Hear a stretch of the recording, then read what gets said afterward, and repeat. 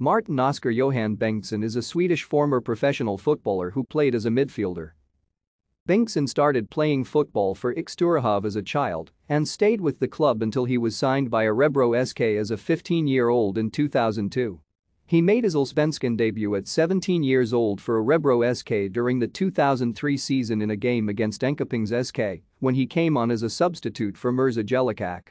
After the 2003 season, Bengtsson left Örebro SK to sign for the Serie A club Inter Milan. However, he left the Italian club after only 9 months after suffering from depression. In 2005, he signed for Örebro SK Ungdom in Division 2 Norra Svealand but only played for 1 season before retiring from professional football at the age of 19.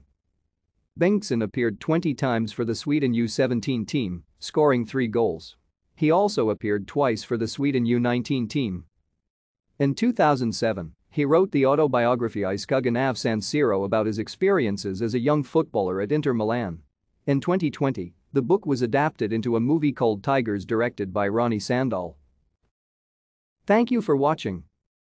Like and subscribe if you would like to view more of our videos. Have a nice day.